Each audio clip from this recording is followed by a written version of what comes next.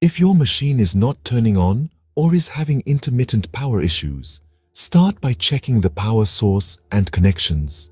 Ensure that the power outlet is functional and that there are no loose or damaged power cables. If you find a fault in the power supply or cables, they may need to be replaced. For this, you'll want to consult your equipment's technical manual. If you're facing issues here, inspect the transducer for any signs of damage or contamination. Also, ensure that the gel is adequately applied for good acoustic contact and check for any air bubbles between the transducer and the patient's skin. If the transducer appears dirty or damaged, clean or replace it according to the manufacturer's recommendations. If you're having trouble with the Doppler functionality, first ensure that the Doppler function is selected correctly. Also, check for proper alignment of the Doppler sample volume with the blood flow of interest. If you're still facing issues, you may need to calibrate or realign the Doppler system as per the manufacturer's specifications. Software or interface problems can also occur. If you encounter such issues, try restarting the system and look out for any error messages. Also, ensure that your machine's software is up to date. If the problem persists, it's best to contact the equipment manufacturer's technical support for guidance.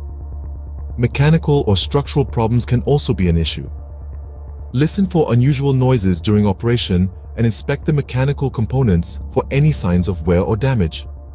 Lubricate moving parts if necessary and replace any worn or damaged components. For structural issues, you'll likely need to consult with the manufacturer or an authorized service provider. Remember, regular maintenance is key to keeping your echocardiogram machine running smoothly. This includes routine inspections, cleaning and calibration, as well as checking and replacing consumable items such as gel. It's also important to keep your equipment in a clean and dust-free environment. Lastly, don't forget the importance of professional servicing. Engage with the equipment manufacturer or an authorized service provider for periodic professional servicing, and always ensure that technicians performing repairs or maintenance are trained and certified for working on echocardiography equipment.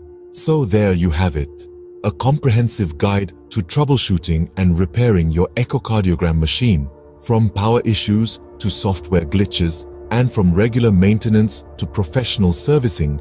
You're now well equipped to handle any hiccup that comes your way. Keep this guide handy and you'll always be ready to keep your echocardiogram machine in tip-top shape.